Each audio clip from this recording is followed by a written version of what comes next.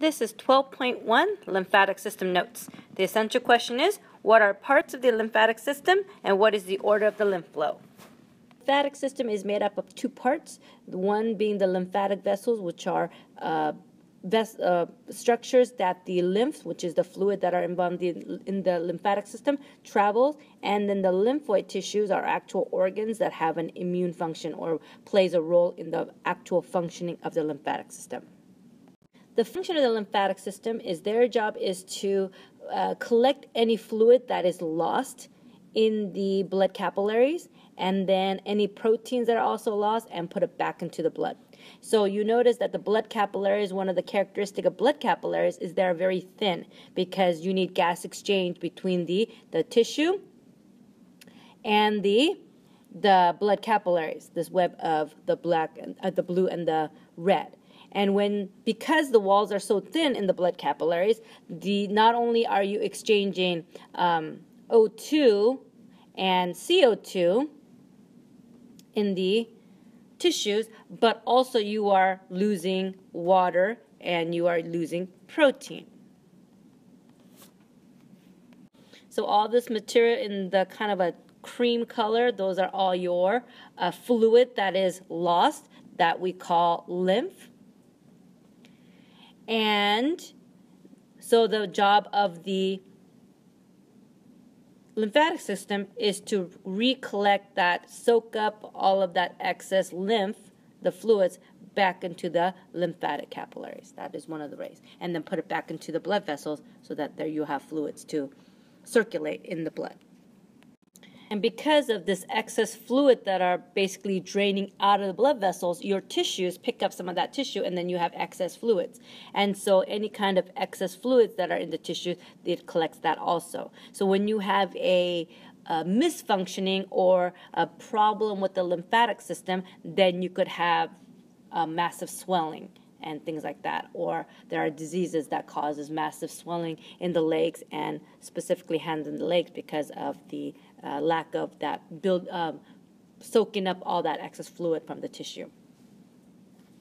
They also play an essential role in the defenses, the body defenses against diseases, and that's where the lymphoid organs come into play. Again, lymph is the fluid that is carried in the lymphatic vessels, and their job is to collect any fluids and put it back into the blood vessels, so keep the blood circulation going. The materials that you want to regain that are lost in the excess tissue is water, and then there's also blood cells, specifically the white blood cells, and proteins that are leaked out through the capillaries. The harmful stuff that we want to get rid of or destroy are the bacteria, viruses, and any kind of pathogen that can cause disease, and also cancer cells. And cell debris are any kind of worn out cells or dead cells that normally accumulate in the body. Another characteristic of the lymphatic system that is different from the cardiovascular system, that it is only one way. Okay? In the cardiovascular system, you have arteries that send blood away from the heart, and then you have veins that bring blood back to the heart. Whereas in the lymphatic vessels, they start at the tissue level away from the heart, and then that tissue, the lymph and the fluid are collected, and they get sent towards the heart, but it never goes away from the heart. There is no pumps. Remember, the cardiovascular has a pump that moves the blood along in the arteries. The lymphatic vessels do not have a pump. And again, the lymph always moves toward the heart, not away from the heart. The way lymph moves is very similar to how blood is moved in the veins. It is the milking action of the skeletal muscle. So this is kind of showing you the vein, but it is the same for the lymphatic vessels. You have skeletal muscles that are surrounding that lymphatic vessel, and when they contract, they squeeze that lymphatic vessel, and then the fluid that's in it will travel toward in one direction. And then also the walls of the lymphatic vessels have smooth muscles, and they contract, and then they will constrict that blood vessel and make the lumen inside the blood vessel or the lymphatic vessel smaller, and that also moves the fluid along. So the order of the lymphatic vessels is less complicated than the cardiovascular. So they will start at the lymph capillaries, and their job is to collect the excess lymph or lymph that has left the blood vessels, the blood capillary. And in order to ensure that the flow goes in one direction, they have mini valves, just like the veins.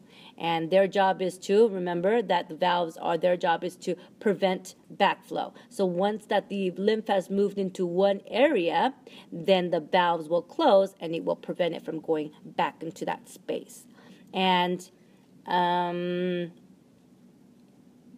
they are the lymph capillaries, they're kind of like sponges. So what happens is all of this excess fluid in the cream color, they are picked up by the lymphatic capillaries, lymph capillaries.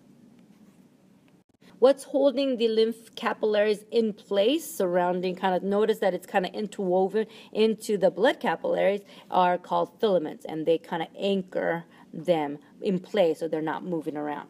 Okay, and then again, they act like sponges and they soak up any excess fluid that's around.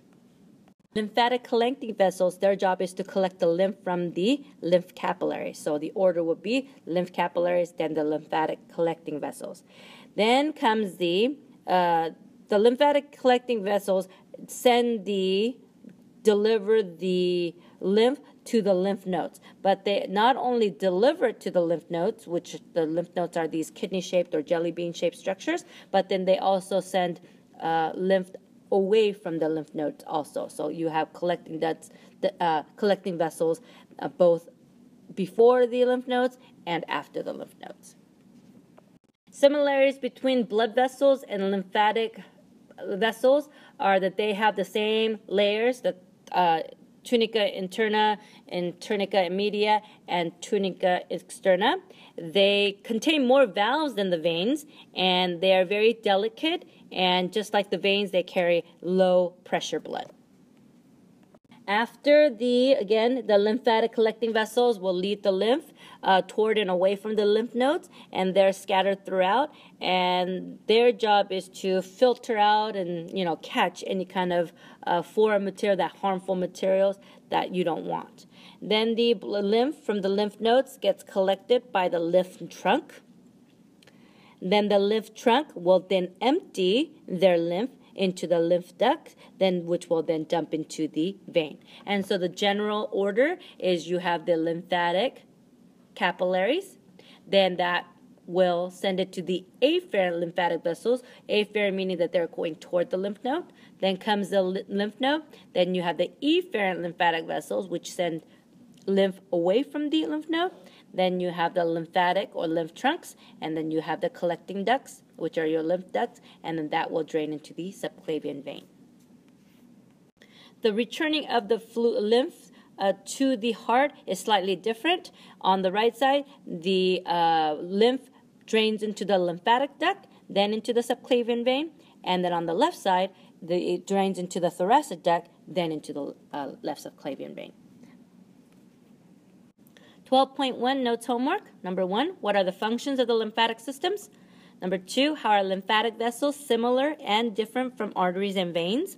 Number 3, name the order of lymph flow.